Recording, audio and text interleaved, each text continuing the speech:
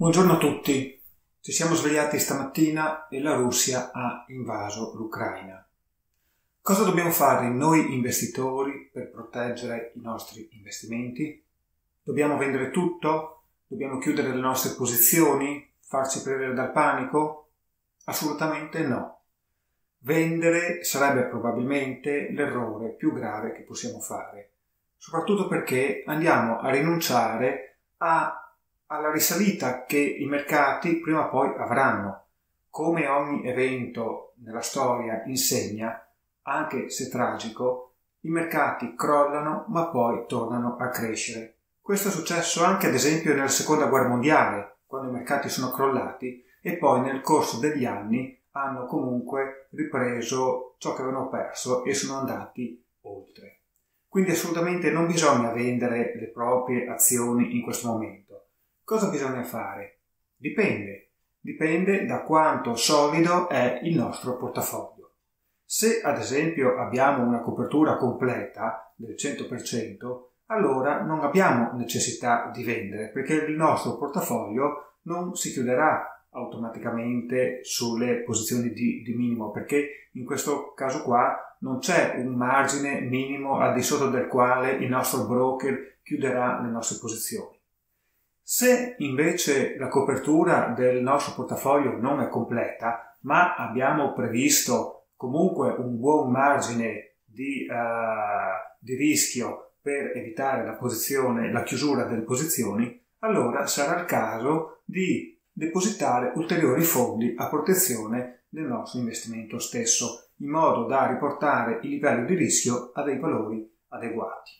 Sarebbe anche utile acquistare degli asset alternativi, ma questo andava fatto prima che la Russia invadesse l'Ucraina. Io, ad esempio, nei giorni scorsi avevo acquistato un po' di gas naturale per limitare le perdite dovute al crollo dei mercati. Cosa succederà adesso? Dipende. I scenari possibili, secondo me, sono due. Il primo scenario è che se Putin si limiterà all'invasione delle due province secessioniste, la situazione probabilmente andrà poi tranquillizzandosi nelle prossime settimane, come è già successo nel 2014 quando i russi, quella volta senza segni militari, invasero la Crimea.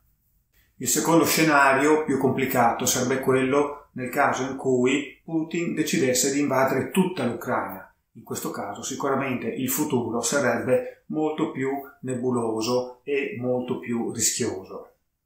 Io credo però che nessuno voglia un'escalation, nemmeno Putin stesso, che però a sua volta non vuole neanche uscire perdente da questa situazione e quindi ha voluto sfidare gli Stati Uniti, ha voluto sfidare l'Europa e il resto del mondo che si è opposto alle sue minacce di invasione, invadendo l'Ucraina stessa. Ma secondo me sarà più probabile che si limiterà all'invasione di queste due province e che quindi nelle prossime settimane si possa tornare a una tranquillizzazione, se non a una normalizzazione della situazione, con una graduale ricrescita dei mercati.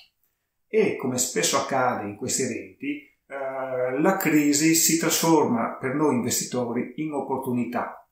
Comprendo che possa sembrare fuori luogo parlare di opportunità di guadagno in questo momento, ma l'investitore fa il suo mestiere. Non è certo colpa degli investitori se i russi hanno invaso l'Ucraina. Gli investitori cercano di guadagnare sia che gli eventi siano positivi, sia che gli eventi siano negativi.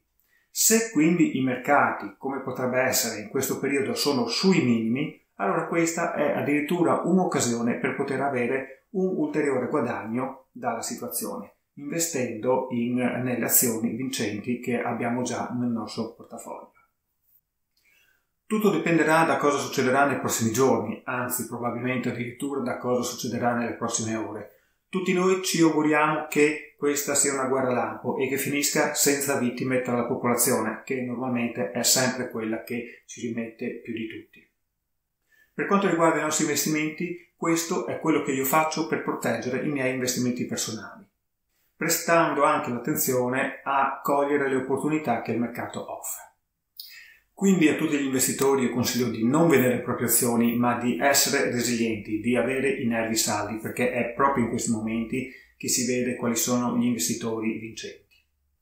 Grazie a tutti per avermi seguito e buona giornata.